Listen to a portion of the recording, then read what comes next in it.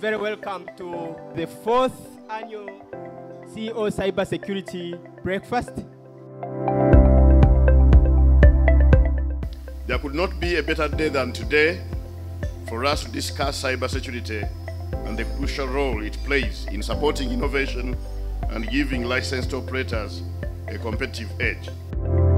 Cybercrime is estimated to cost a staggering 10.5 trillion by 2025, and this cost is increasing at around 15% per annum.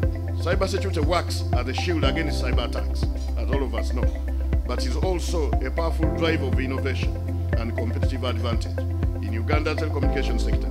By harnessing robust security measures, licensed operators will have the ability to safeguard their data assets and loyalty with their customer base.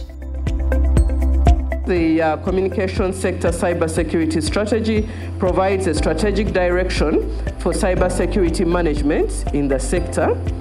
This strategy outlines our commitment to enhancing cybersecurity across the telecommunications sector, for which we are directly responsible, with initiatives aimed at improving threat detection, response capabilities, and regulatory compliance.